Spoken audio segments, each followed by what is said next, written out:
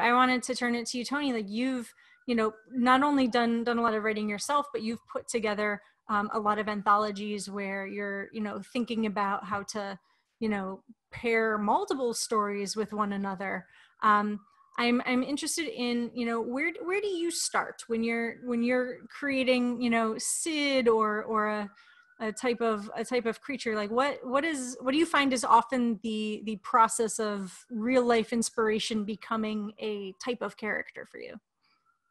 Maybe one of the hardest parts is always trying to do something different. And that's really kind of how I ended up with Sid, is because I was between series, which means my series had been canceled and the one I was trying to sell was not selling. So I was trying to think, well, what's popular in mysteries these days? And it's like, well, and my editor said paranormal, historical, and crafts. She says, please do not send me a craft. And it's like, okay, so I'm thinking paranormal. And I thought, well, I don't really want to do vampires. I mean, my best friend Charlaine Harris, no, she's doing those. And werewolves, yeah, Dana and Patricia pretty much have those wrapped up, leave them alone. What can I do that's different? So I started going through, Jim Butcher's got the Warlock for hire. We got witches, we've got cats, we've got ghosts, we've got ghost cats. All these different things were being done in paranormal mystery. What was left? And for some reason, nobody was doing a skeleton mystery. Why? I don't know. It just never occurred to anyone else because they weren't drinking the same thing I was, I guess. So I started. So Sid was pretty much based on what can I do different. And I'm going to tell you this. I just found this out this morning, and I don't know whether I should be amused, pleased, or really mad. Somebody has just published a novel with a sidekick skeleton character, another cozy mystery. Wow. Really? I guess that's just, flattery. I don't know. She may have never heard of mine. Not like mine are world famous or anything, but still. But as far as it's okay to have more than one feeling about a thing. Yeah, I know. I'm mixed. It's mixed. My husband's like, should I go take her out? What? I'm like, maybe not. But I was thinking about a short story I did for the first urban fantasy. This really urban fantasy I wrote was a story for Charlaine from my first anthology, which was Many Bloody Returns. And what you're talking about, putting things together, Dana, this was putting together vampires and birthdays because vampires have more birthdays than anyone else because they live so long. So, we thought this was a great idea. And then I realized I had to write something. And someone said, what are your story going to be? And I said, it's going to be how Stella got her grave back.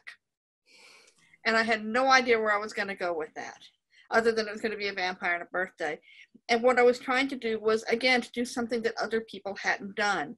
And in most time vampire stories, when a vampire is a new vampire, they have to sleep a long time. And as they become older and more powerful, they can stay awake more, they can endure the sun more, and they can do more tricks and things. And I thought, well, what if you've got a baby vampire? And what if you got a baby, he's just become a vampire. And I kind of did it backwards, that he can stay out during the day. He just has to wear a lot of sunscreen. And, he keeps hoping for the day when he's just living on blood, but he still has to eat food now. And he can't mesmerize anyone. All he does is stare at them.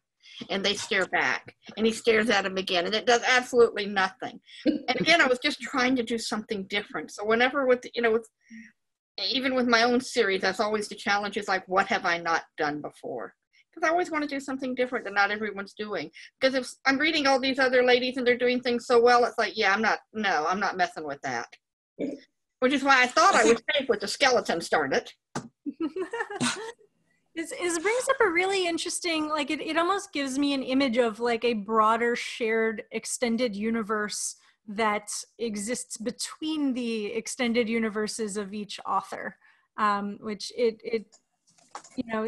where they, your own books live alongside one another, but there's also, the awareness of the larger genre and how, you mentioned, Toni, how you're, somebody's this is Charlaine's vampires. It's, each author has their own vampires. How do you think about that when you're, assembling an anthology? Like, does that, the ideas of shared genre as a universe almost? Well, Charlaine can speak to this too. Basically, we just picked, when we were doing it, we would just invite people whose work we liked.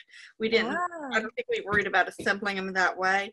We assembled the authors in that way. We tried to get, new people. We ended up getting a lot of mystery people because we were both in the mystery world originally. we ran into a couple of people like, I've always wanted to write a werewolf story, which is Nancy Pickard, who's a award-winning mystery writer. And it's like, really? This was on your bucket list? But it's like, let us in. And it just kind of, once we assembled the writers and invited them, I don't think we ended up turning down maybe 2 out of the 7 anthologies that didn't didn't quite fit in. So it was just kind of, it was assembling the people, it was assembling the Justice League rather than the particular issues of the comic. Well, the Justice League of, oh, Charlaine? She's muted. Oh, you might be muted.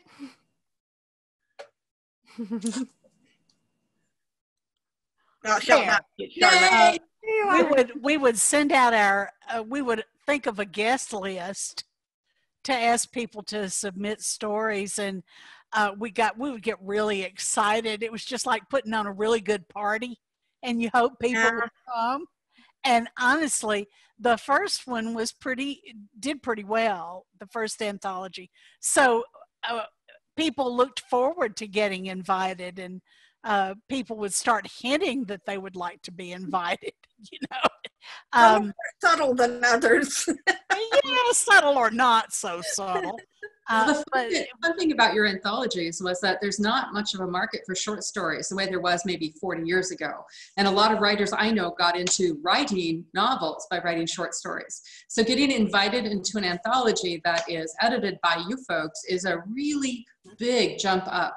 It's a really, for mid-list authors, this is a really good way to get new readers that are hard to find now.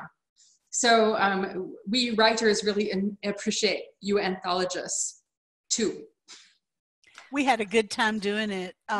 It really was a very smooth and harmonious process for us. I never made a Toni doll and stabbed it. We just got along real well, and we enjoyed the same things, and we agreed that the same stories that didn't work, how we could ask the writer to fix them. So it was really one of the most fun things I've ever done. Yeah, I miss them. I really do. What I liked about the series of the anthologies was that as a reader, nothing looked the same from one story to the next within one collection. Every single thing was vastly different.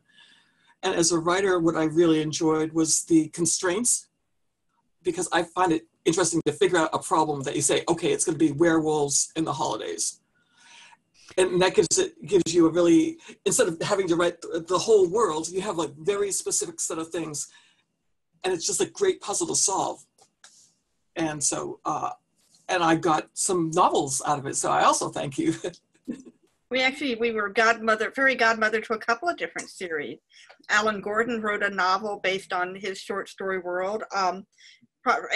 Dana's probably our most successful. But then we've got Mike Carey, who wrote a short story for an Apple School Anthology. Yeah, An Apple for the Creature. And he then expanded it to a novel that did really well. He's done sequels to it, and it got made into a movie with Glenn Close. Yep. S.J. Roseanne? Oh, yes, S.J. Roseanne.